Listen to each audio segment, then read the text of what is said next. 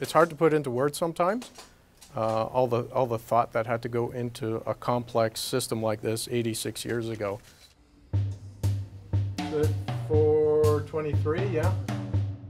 Just shows you how far ahead they were with their thinking and how trains move in and out of Union Station corridor.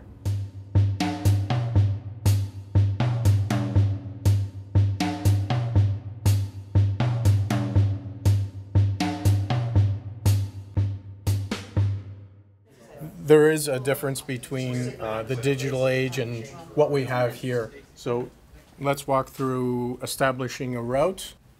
Each number on the indication board directly corresponds to a lever.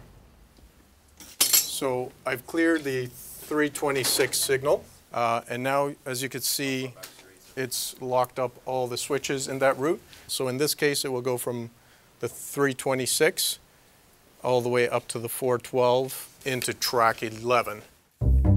I like to say it's the steering wheel behind the train. What's happening is a signal is being transferred from the tower out to the field that are physically moving the track back and forth.